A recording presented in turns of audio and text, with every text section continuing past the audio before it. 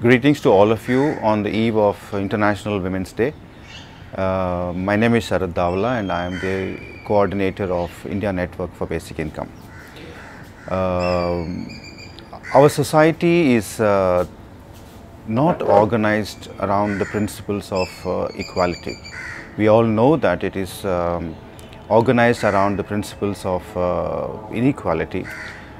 We have rich and the poor, rich becoming richer, poor becoming poorer, and other pillars of inequality are more subtle.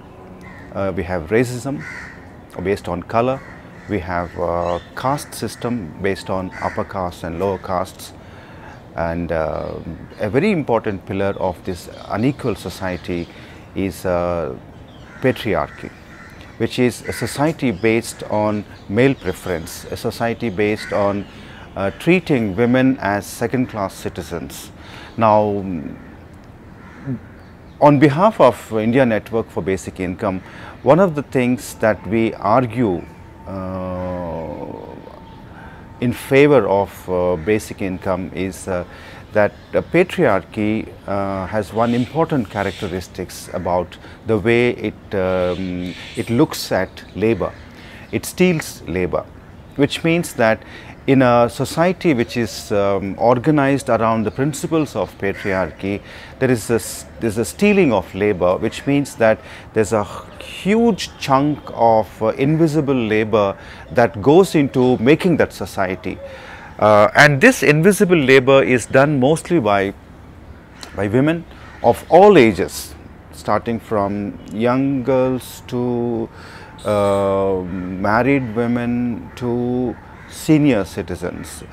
The care work that is unpaid and other forms of work that are never recognized as work, and even when in the domain of paid work, women are always given much lesser wage, and the patriarchal society takes complete advantage of all the strengths that women bring, but does not recognize their contribution to the society and to particularly to the economy.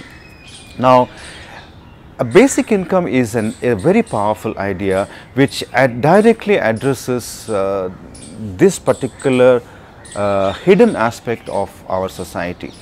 Basic income is something that is based on unconditionality and universality, which means that it pays a basic income, a minimum income to all the people.